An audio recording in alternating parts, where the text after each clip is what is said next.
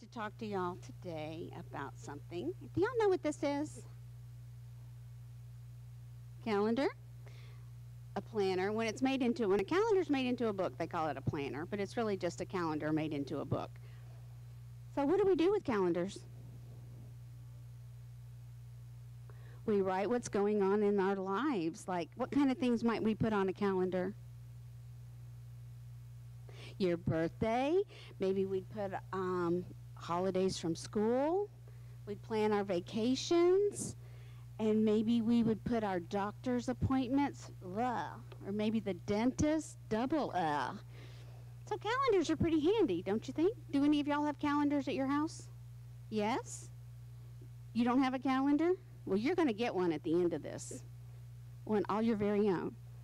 So a lot of you now use phones for your calendars, but I usually forget my phone, so I have to have a real one. But do you see all the things that I've written on here? Okay. Tell me, there's something wrong with this calendar. What is it? Can you tell me what's wrong with it? It's from 2020, exactly. It's an old calendar. All these dates have already happened. They're in the past.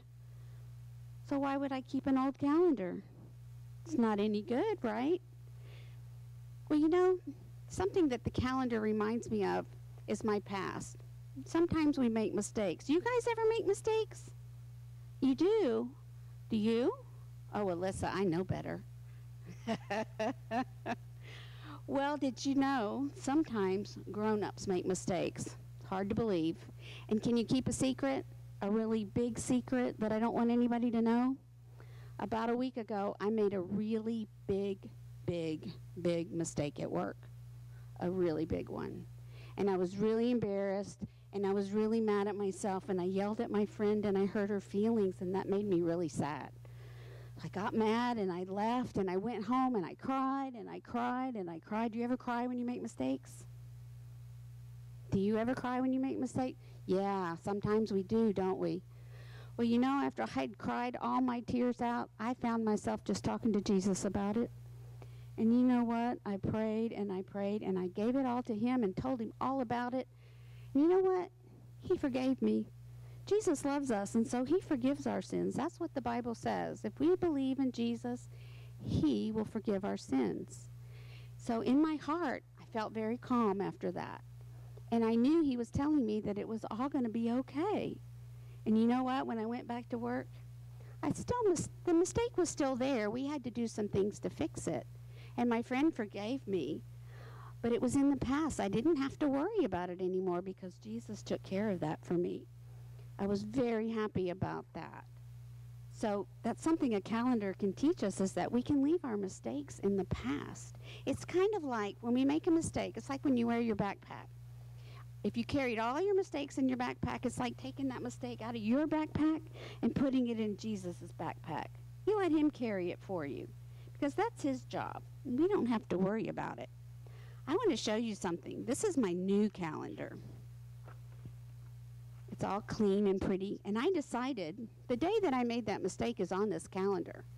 But I decided I was going to cross off all the days of this year. That way it would remind me that they're in the past. I can't live them again. We're not going to do them over. We're going to leave them in the past.